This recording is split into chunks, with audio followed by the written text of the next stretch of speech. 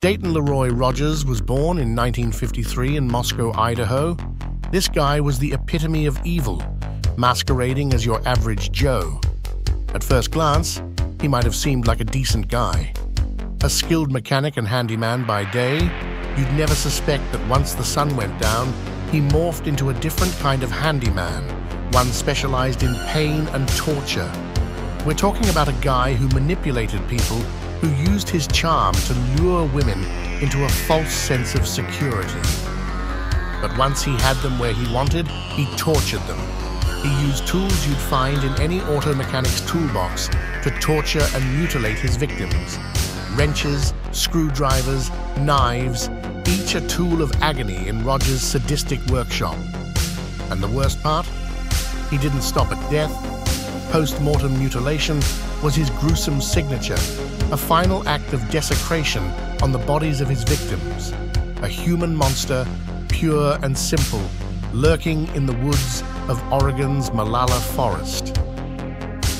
Born into a family that seemed typical for its time, Dayton Leroy Rogers' youth didn't raise too many red flags, at least not publicly. His childhood home wasn't some house of horrors. However, he started showing his dark tendencies early on, getting his first criminal conviction at just 16. In and out of juvenile detention, he made a habit of theft and assaulting women, yet he ended up getting married 3 times. Behind those seemingly normal eyes lurked a twisted mind that harbored sadistic fantasies. It's as if a switch flipped inside him, one that blurred the lines between reality and his darkest urges. He didn't just fantasize about violence. He meticulously planned it out like a director preparing for a horror film. He consumed violent pornography, delving into books and forums that glorified sadistic behavior, molding his horrifying ideology. The more he fed this monster inside him, the more insatiable it became, driving him to commit acts so heinous they defy human comprehension. Dayton Leroy Rogers had a particular type. He preyed on vulnerable women, many of whom were involved in sex work or struggling with addiction. The tally of Dayton Leroy Rogers' victims is still not fully confirmed, but authorities linked him to the deaths of at least 7 women. They were all found in the Molalla forest, but only after enduring agonizing final moments. Each victim was different, but they all had something in common: the sadistic manner in which they were treated before they're murdered. Rogers didn't just kill, he relished in the act. Strangling, stabbing, and mutilating were all part of his twisted ritual. He took keepsakes from his victims, like clumps of hair and jewelry. Some of his known victims include Jennifer Smith, a 25-year-old who was found mutilated, her body showing signs of severe torture. Maureen Ann Hodges, only 26, she was discovered with her hands tied and indications of being brutally beaten. Lisa Marie Mock. At just 23, she was found stabbed multiple times and horrifically disfigured. Imagine being abducted and finding yourself in a confined space, shrouded in darkness, except for the occasional flicker of a bare light bulb. Rogers would make his victims aware that escape was impossible. Ropes and restraints were often so elaborately rigged that any attempt to free oneself would lead to additional agony. Some were made to endure hours of physical and psychological torture. Rogers would sometimes talk to them, whispering disturbing promises of what he planned to do next, as if trying to shatter any remaining will to live. Others said they could hear the chilling sound of him sharpening his knives, building anticipation to unbearable levels before he even laid a finger on them. The atmosphere was perpetually thick with a sense of impending doom, punctuated by screams that would never be heard by anyone but Rogers himself. For some victims, their final moments were spent in a state of dissociation, a mental escape from a reality too horrific to comprehend. For others, their last gasps were choked out in cries for help, mercy, or even a quick end, knowing full well that none would come.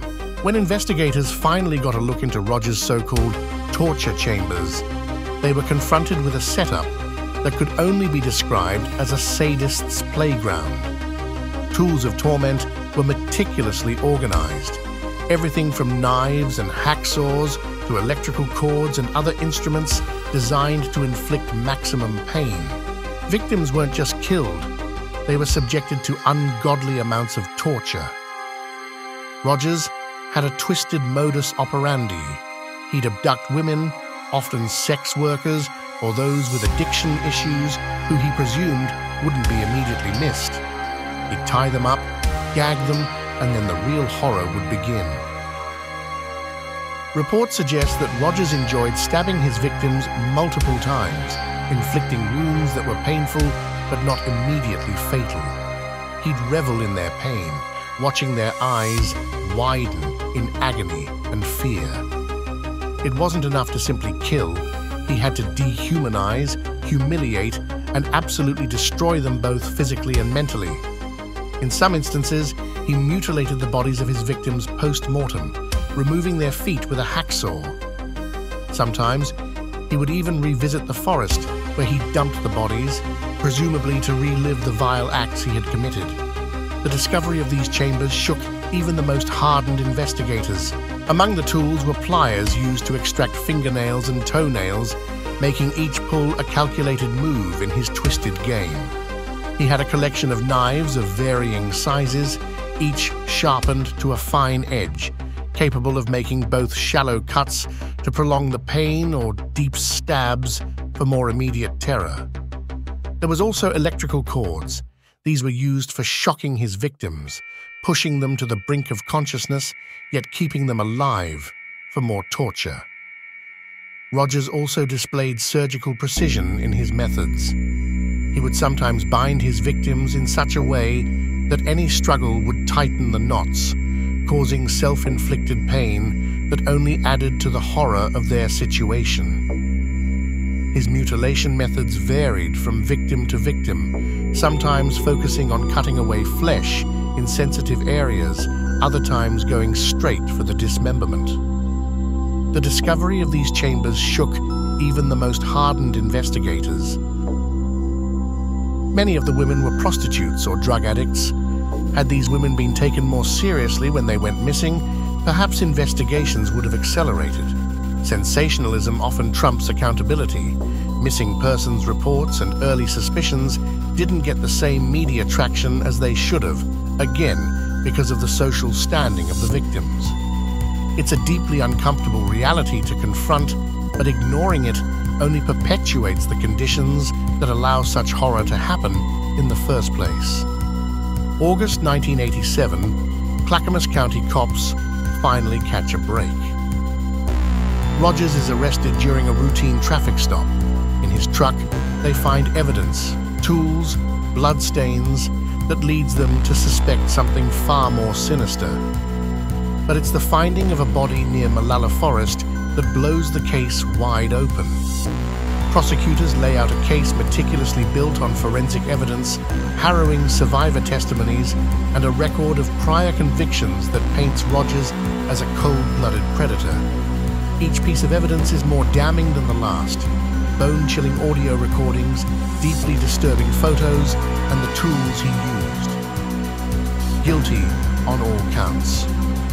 Dayton Leroy Rogers is sentenced to death, a sentence that is later changed to life imprisonment due to Oregon's shifting stance on the death penalty. He may be behind bars, but the shadows he's cast are long and dark. Survivors, family members, and investigators have to live with the nightmares he left behind. And for every Dayton Leroy Rogers behind bars, we're left to wonder, how many more are out there?